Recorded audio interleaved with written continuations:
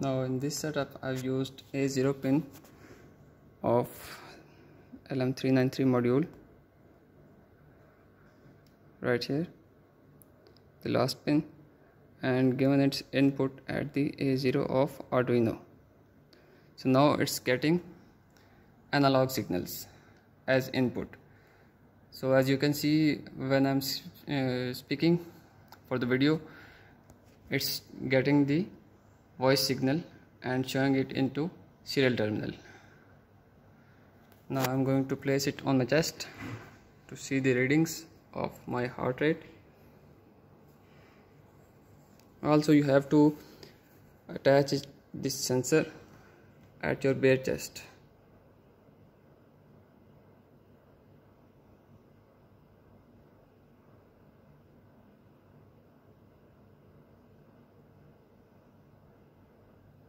See these spikes?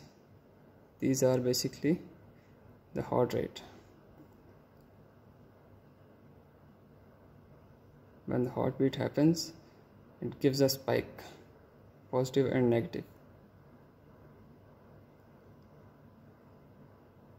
There is a lot of noise, and that's because I've used analog pin. If I use digital pin, the noise will reduce automatically.